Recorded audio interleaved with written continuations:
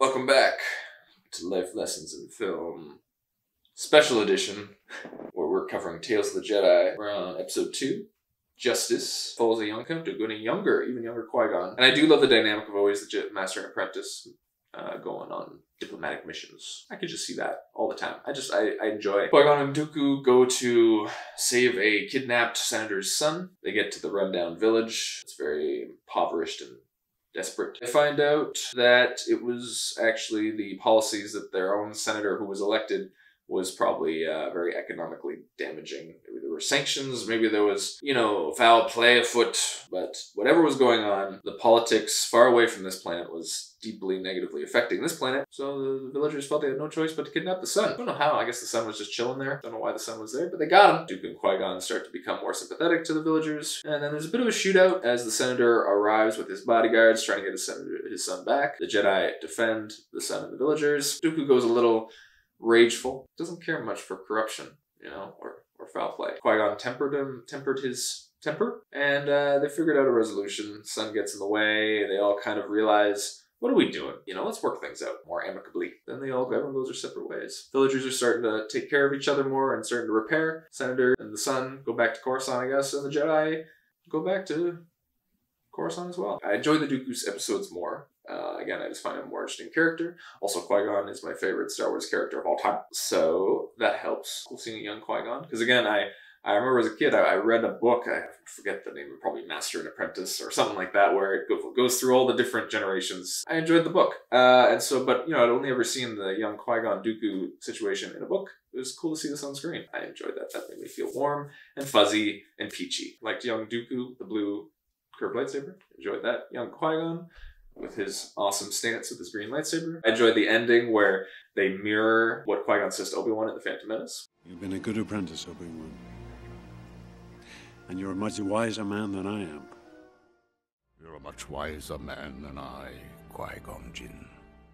Not only is that kind of wisdom and humility being passed down generation to generation, which is a natural, normal thing, ideally, and I think it's a healthy thing. But it's also kind of that mirroring and that, reflecting and that kind of circular kind of thing that George Lucas enjoyed a lot. And he would do that with his movies when you look into how much his movies kind of mirror each other or are inverted with each other or kind of repeat or connected in as he calls it, like the kind of poetry.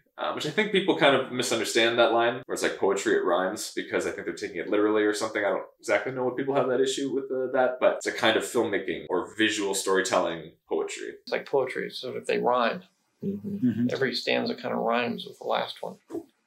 Hopefully it'll work.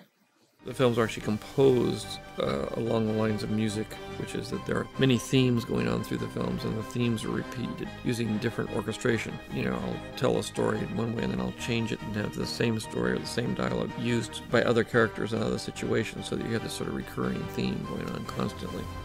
There's an enormous amount of poetry in the trilogy, and that all comes from George, because you have to set up a situation in which poetry can happen. There's actually a lot of things like that going on, that if you were to peel the movies back, there's a lot of symbolism, a lot of motifs, and a lot of concentric circles going.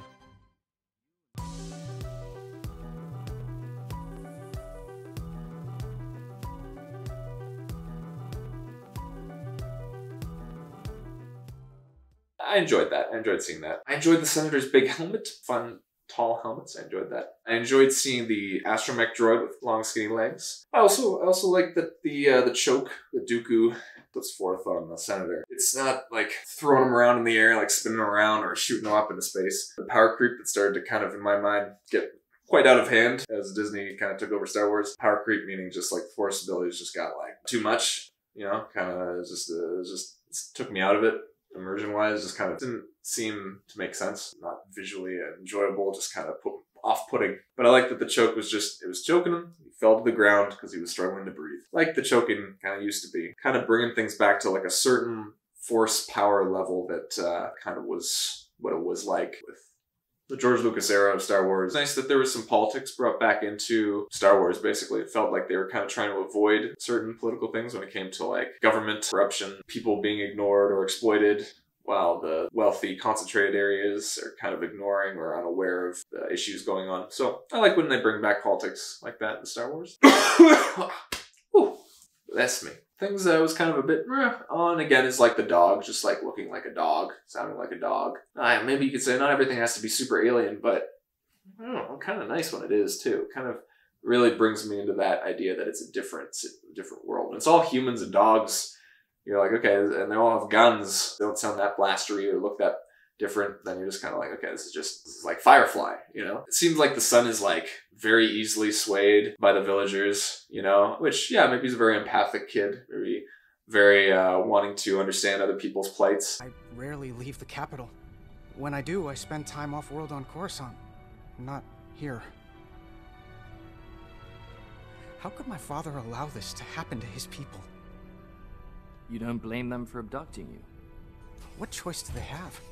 But it does also kind of seem like, I don't know, a lot of times if you're from a privileged position, you get kidnapped, which is not fun, and then you're stuck there in a dirty barn, cold barn, your hands tied, a bunch of people pointing guns at you. I don't know if you'd be, unless it's like some kind of Stockholm Syndrome thing, but it seemed like he wasn't there for long, and he seemed so on their side, which I was like, okay, all right. But everyone was very understanding in that episode. Like the villager that betrays the other villagers by telling the senator where they're hiding. She's just like, yeah, she'd do that. She's starving. She's hungry, you know? Everyone's so understanding. They're just like, yeah, it's chill. I mean, I'd betray any of these people too. I mean, I'm also desperate. So that was a bit like, okay. But again, for pacing, I guess they want to make these shorter than even normal show episodes, Clone Wars show episodes. So they really get down to it. It is just kind of meant to be kind of a short little snippet of a little bit of an event, you know, a small minor event in the Star Wars history, you know, take a little snippet, little smidgen of a thing that happens. So